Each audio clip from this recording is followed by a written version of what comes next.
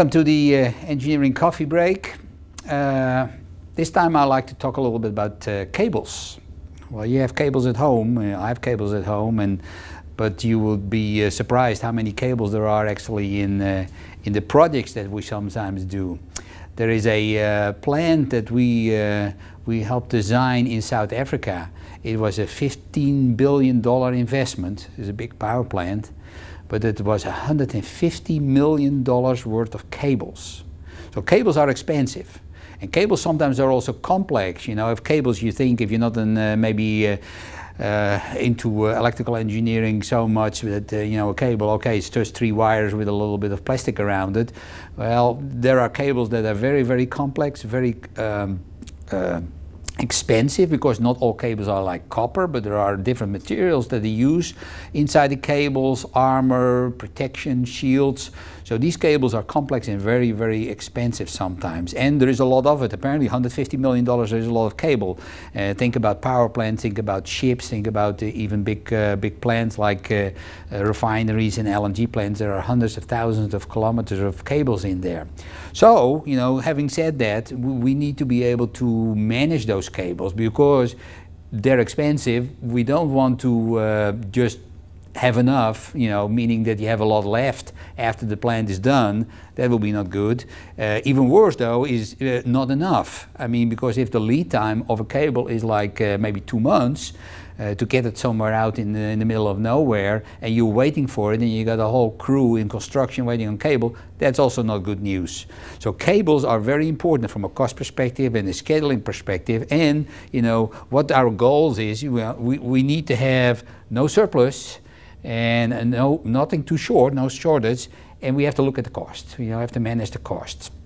And I'll talk a little bit about the cost later, how we can manage that a little bit. Now the thing is, when you do a project, of course you go from 0 to 100% when it is complete. Obviously when you're done with the project, then you know all the cables, and you know all the length, and everything is fine.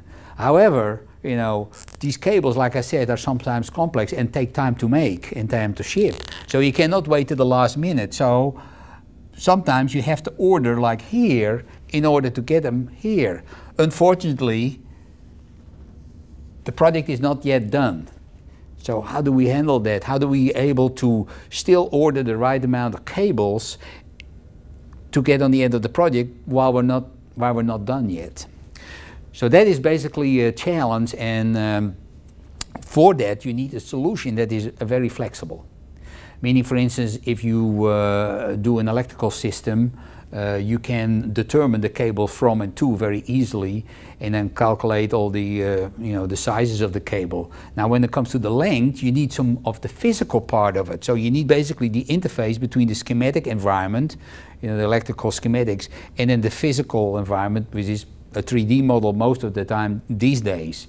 But if the 3D model is not there yet, you have to have the flexibility to have a temporary place where you think the cable is going to land. You don't know exactly yet, because maybe it's a package unit, maybe it's a piece of equipment. You don't know yet exactly where the cable is being connected to, but you need to get to this length as quick as possible.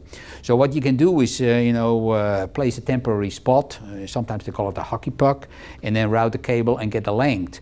But the flexibility and the speed need to be there once the final location is determined, to tweak that and come up with the final length, and maybe change a little bit the purchase order to make sure that you get the right information or the right length and the right quantity there. Because remember, our goal is, you know, we don't want any leftovers, but also we don't want any shortage. Now the other challenge that you have, of course, these cables are not coming you know, in exactly the length that you have specified in the design. They're coming on these standard reels. You know, this is the artistic impression of a reel.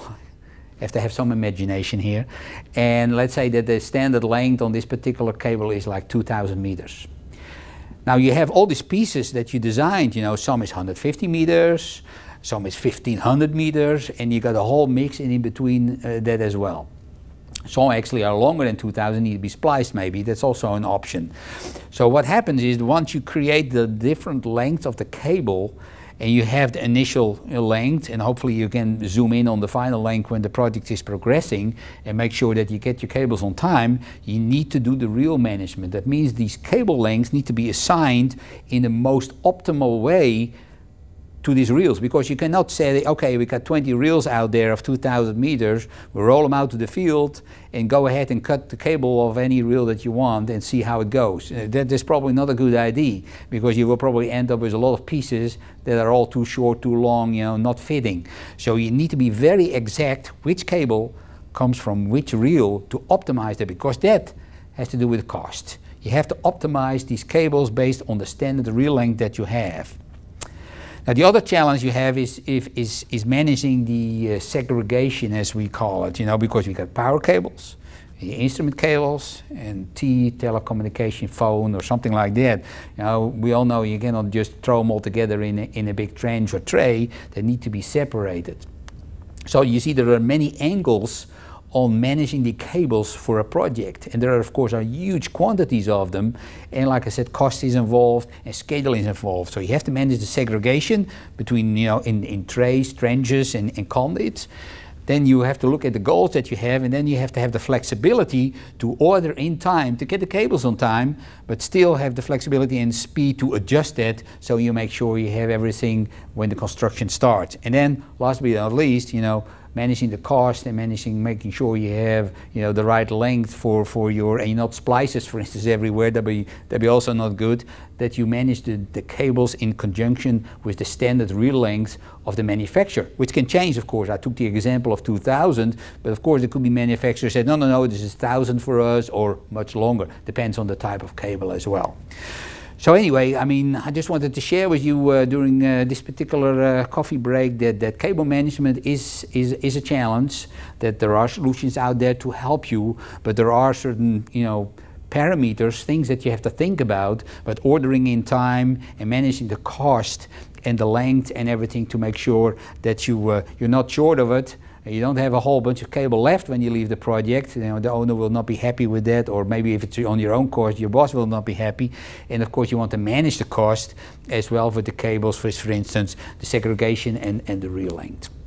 So okay, I hope I gave you some hints and some ideas what to think about and what the possibilities are using some of the solutions that are out there to help you to achieve those needs and goals when you manage the cables.